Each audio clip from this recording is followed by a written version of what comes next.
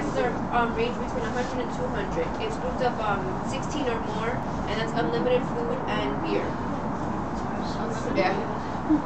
The only thing with that, there's no alcohol. If you wanted, like if you had guests who wanted alcohol, you don't have any in there, and then you don't have pub access there either. So if it's a really hot day, that's your one section. If not, you're gonna be walking the entire rest of the building the rest of the day. It's the one down. You also have the options about the Dunkin' Donut and the Wise sections. Those are for group seating. That's Clubhouse. You have the seating out there, that's for groups.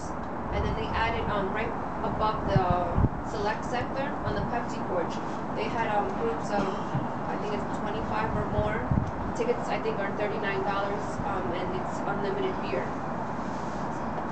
And then you have like a food package. It's like a hot dog, burger, fries, and a soda, and then you have the unlimited drinks out there.